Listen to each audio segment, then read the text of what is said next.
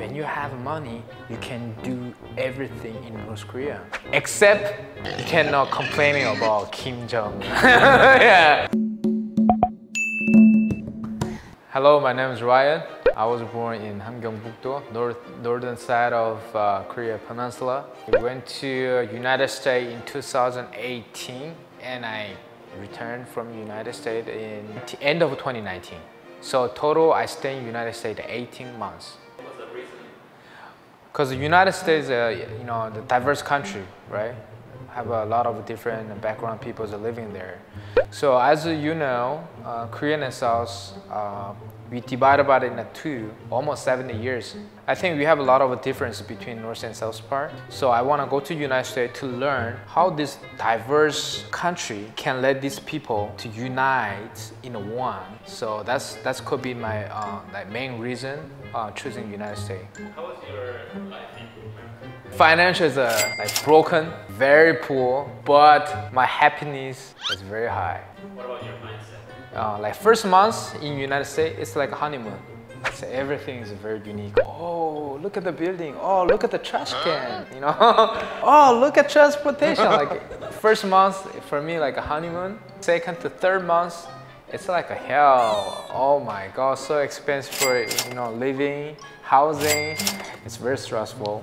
And 4 and 5, after 4 or 5 months, I'm start to used to it. I start adopt it, and I feel like this is the kind United States life is very, very interesting. Tell us some episode about. So I ate potatoes 9 months every day. Definitely I cook, right? But potatoes. You know what? There's a behind scene of eating potatoes 9 months. The reason why I ate the potato is the first one. Potato is the most cheap. Cheap vegetable, I don't know, cheap things in United States. One bag of potatoes like $4. I can eat that for almost a month, right? So what I did with the rest of the money, right? Because in that time I was dating a girl. She living in the west side. She living in the west side. I'm living in the east side, right, in DC. So in the Christmas, I have to go to meet her, right? So in the United States, most expensive ticket is around like Christmas, right? So I have to saving the money to dating her, right? I'm not regard for that, but I never try again eat potatoes to dating a girl. Yeah, that's why. So that's one of the reasons I added potatoes. And second reason, definitely, it's unpaid interns. And also, I don't want to just borrow money from my mom, right? Because I'm old enough, right? So that's why, yeah. I heard one of your friends is living in Beverly Hills. If it's someone else who really have a lot of money, you don't know it, like he have a lot of money, right?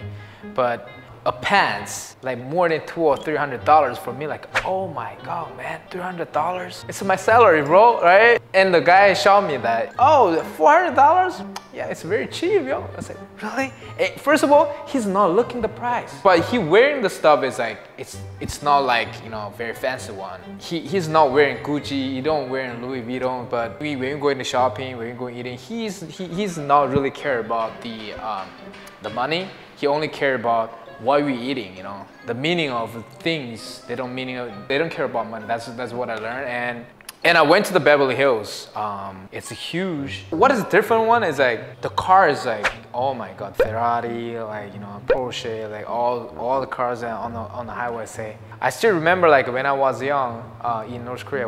My dream is I can have my own cars, but I got a new dreams, I wish I can have Ferrari stuff, that become my What if you have a budget of in North Korea? What would you do? Oh my God, when you have that money in Korea, I pretty much say you can do everything what you want. Like there's a lot of people think like North Korea is a communism, right? When you have money, you can do everything in North Korea, except you cannot complain about Kim Jong. Yeah, be careful, mouse. Except for that, you can do whatever you want to do. My friend who live in Beverly Hills, what I think like he is very humble is like, what I think is that if it's someone who very rich, I think they only love to eat something caviar, eat some steak. But the guy, he love a Panda Express, you know.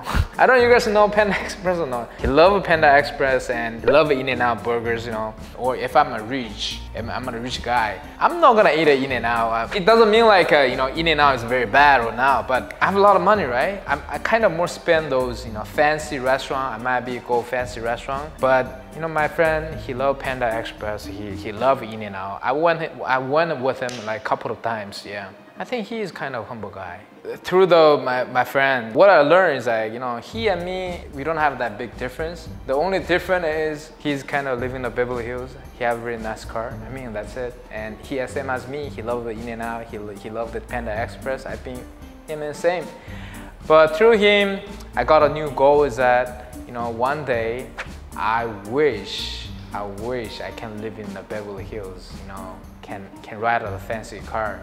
But you know, in North Korea, I never ever can have this kind of dream. Because you know, in North Korea, when you're born, what your fathers, you know, you just have to follow your parents, you know. Like when your parents are doing like farmer, you have to be a farmer.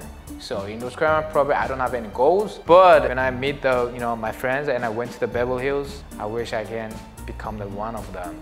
Yeah. I hope you guys like this video. So last but not least, if you like this video, please subscribe and thumbs up and let the comment. Thank you.